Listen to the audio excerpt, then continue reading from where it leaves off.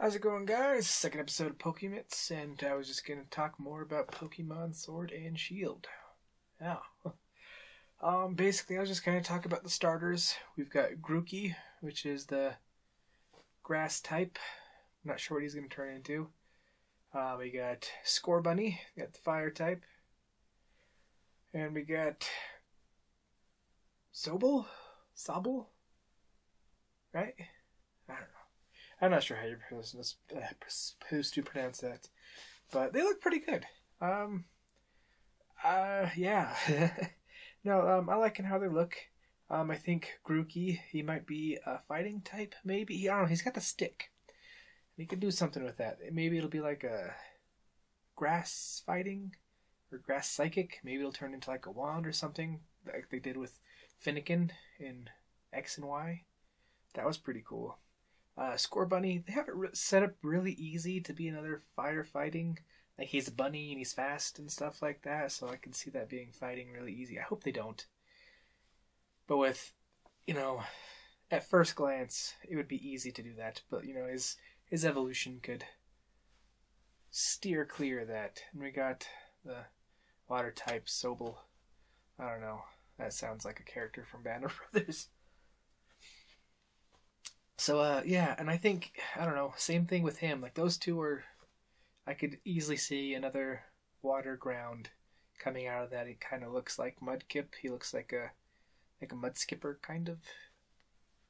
So, I don't know. I'm not going to have too many theories on what it is, except for I think Grookey, I don't know. I'm going to make prediction grass fighting. That's what it seems like.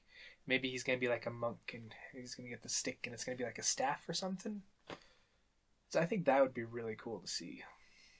And I did see some more of the new region. Well, not so much more of the new region, but more of the graphics of it, the visuals. And yeah, it looks a lot better, especially on the Switch. You have actual geography to all these buildings. The one I saw, it was a village. And, well, so it was like a town, but there was a couple houses on the outskirts. So when you're walking down, it's like a sloping valley, and here's the town. But, you go here, and it goes up, and here's a house on hilltop. And then it goes down, and here's up, and there's a house on the hilltop.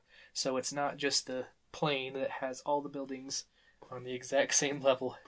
And that was a different town than I saw on the previous trailer. So that's making me pretty excited. I think that's pretty cool. I forget to get my hashtag squad shirt on. It was a Christmas gift my wife got for everyone. I thought it was pretty neat. It's not like a Pokemon thing. Yeah. But yeah, so game's looking pretty good. There's lots of hype for it. I've already got one of them pre-ordered. I've got Shield pre-ordered.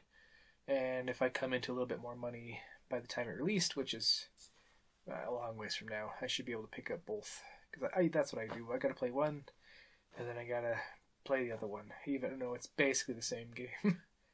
I don't know, I've got them all.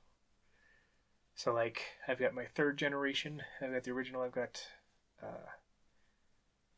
Ruby, Sapphire, and Emerald, and I went and I played all three of them. You have to, right? And I'm not sure if they're going to do a third one. They haven't done that in a minute. Like, they didn't do, like, Omega Emerald or anything like that. In X and Y, they didn't have like a Z. So I'm wondering if they're actually going to do a third one again, or if they're just going to keep it split, where you have to have the two separate ones to catch them all, as it were. So yeah, those are my predictions. I think it's going to be a good game overall. The mechanics seems basically regular Pokemon again. I saw catching Pokemon. It looked normal again. You pick a ball and you go for it. So hopefully it's not that Pokemon Go thing. So yeah, fingers crossed. Alright, the second part is going to be basically the same thing as episode 1 I did. Got another one of these.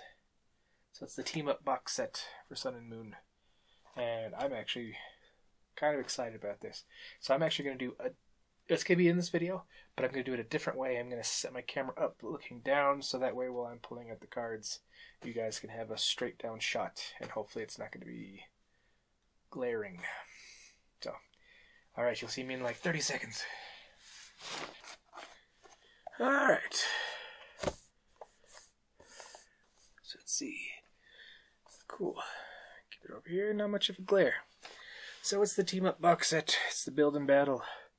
I'm actually kind of excited about this one. See if I can get some of this glare off a little bit better. Cool. So the last one I did, I was super excited about it. It was a Celestial Storm. Had a pretty decent opening. Got a little sleeve right there. Alright. So, little deck box kinda. Got our 4 Team Up booster packs. I actually haven't done a lot with this set, but what I've seen so far, I like it. We've got our, ooh, hey, here's a little how-to thing. Here's some deck building tips. Now this is cool right off the bat. So the first card, see it coming out of this pack, is actually Nidoqueen. So I have a pretty strong feeling that there's going to be some Nidorinas and Nidorans in there. Boom. So, first card off the bat, Nidoqueen. That's actually a really good looking card. Sorry, I'm like upside down trying to do this. Ooh, that looks really cool on the camera, the foil. Okay. Alright. So we got the trainer. Tate Liza. Communication. Reveal a Pokemon from your hand, put it into your deck. If you do search your deck for a Pokemon, reveal it, put it into your hand. Oh, that's really cool. And we got a Lily Trainer. We got Switch. Oh, we got a really cool looking Farfetch. Got a Emolga. Oh, I hate Emolga so goddamn bad. I hate this little son of a bitch. And it's not even this one. It's in-game. Flying and electric. Ugh, just a pain in the ass. Alright, so we got a Blitzel. Got a few of those, and oop, Zipstrika.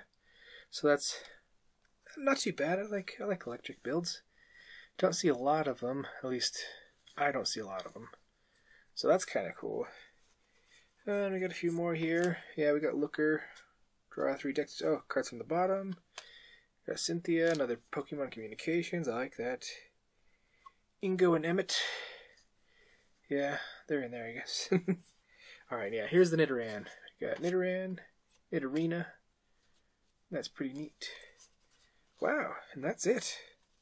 Just one of each for my Nidoqueen. Because the rest of them that I got here is I got 3 basic Grimers. And 2 Muck. That's a really neat Muck. This is, I don't know. It's not what you normally think of when you think of Muck. This one's like super oozing.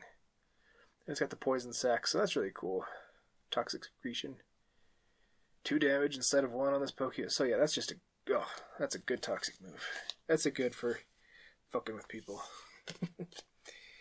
Alright, let's open up booster pack number 1. Maybe we can find some more Nidorinas.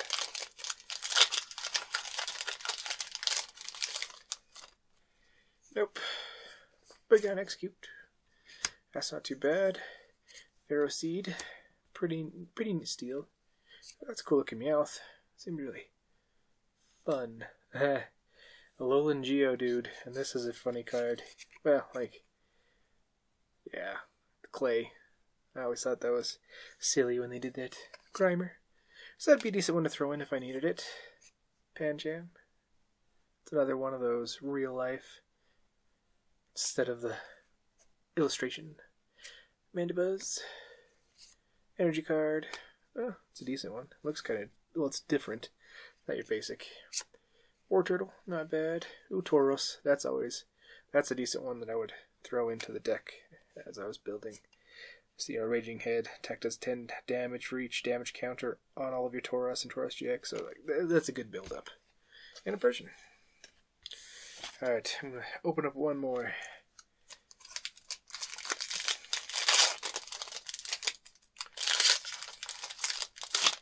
Okay, this one's not too terrible. That's kind of cool. It's like a CG Joltik. It's pretty neat. Ooh, Blitzel. Again, another one that I could throw in. Wouldn't be bad to have an extra, you know, basic Paris.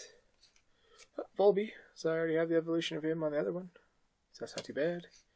Ooh, okay. So not this one. This is Pidgey. Just basic. Good art, though. I do like the style. Now, this one's not too bad. Got herself a Diamond Star Shaman. Flower Storm. This attack does 30 damage times the amount of basic energy attached to all of your Pokemon. Jeez. Man. That ain't bad. That is not bad. Build them up in the back and just kind of set them forward and F them up. Ooh. And Erica's Hospitality. So, like, it'd be cool to have her in a grass one, but not necessarily have to. Oh, here's a cool illustration of a Hitmonlee. Kind of a different art style. But looks really cool. Got a energy. Metal Goggles. This middle Pokemon that this card is attached takes 30 less damage from your opponent's attacks after applying weakness and resistance. And your opponent's attacks and abilities can't put damage counters on it. Oh. Pretty neat. And a Golduck. Nothing special. But that Shaman, that's actually not half bad. So it wouldn't really fit in this pre-made that they give you.